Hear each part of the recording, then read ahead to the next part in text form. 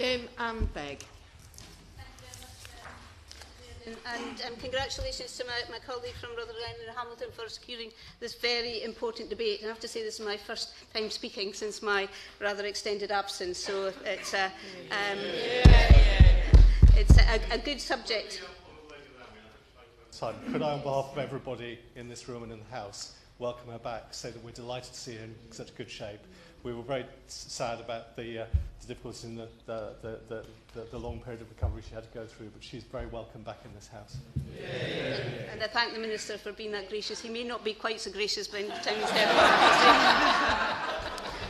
I don't think the government has grasped how disastrous the ESA assessment system is. It's not something that can be fixed by a few tweaks here and there, and we tried that with the Harrington Review, but from what you've heard already here today and the dispatches and panorama programmes, which were actually filmed in June of this year, suggest that not much has changed.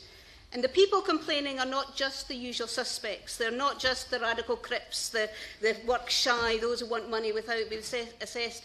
These are ordinary people, most of whom have worked hard all their lives until their sky fell in and they lost their job because of an illness or an acquired disability.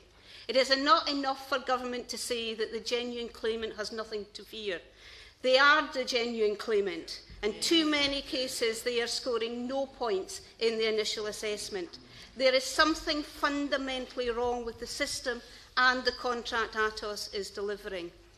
When the BMA votes at their conference that the WCA is not first fit for purpose, there is something wrong with the system. When GPs are reporting an increased workload, not just in providing reports, but from patients whose condition has worsened as a result of their WCA experience, there is something wrong with the system.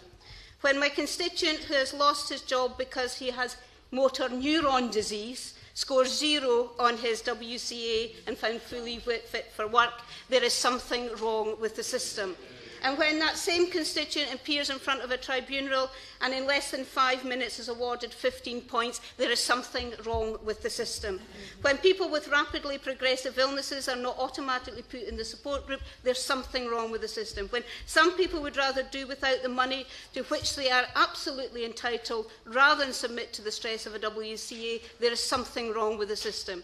And when someone with a severe illness has to fight for a year through an appeal to get the correct benefit, only to be called in almost immediately for another assessment, there is something wrong with the system. And then the recall and the assessment all happens the following year and the following year. There is something wrong with the system. And when people feel this persecuted, there is something wrong with the system.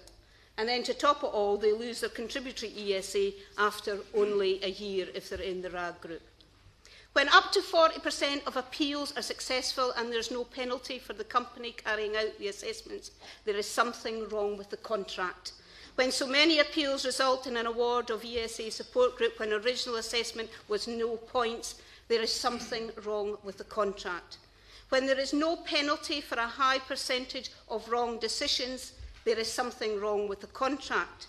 When there is no incentive for assessors to get the assessment correct first time, there is something wrong with the contract. It is time for the government to act because there is something fundamentally wrong with this whole system.